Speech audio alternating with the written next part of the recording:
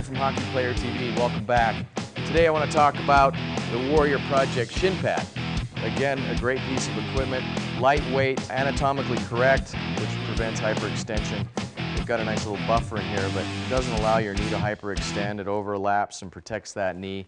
And when you flex, you've got the hard cap there so you don't catch a puck or something, a stick inside there. Kneecap, patella protection right here, locks your kneecap in.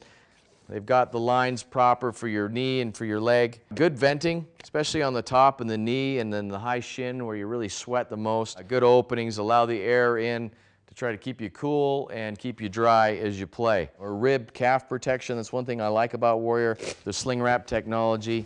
It's got some give to it, but it's got great protection against slashes, shots, and skates, stuff like that. And helps protect the backs of your legs. When we put our socks on after our shin pads, a lot of times those socks will catch that Velcro and pull that off. That's kind of annoying.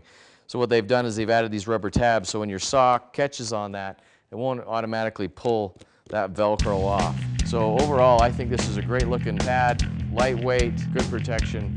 That's the Projekt from Warrior.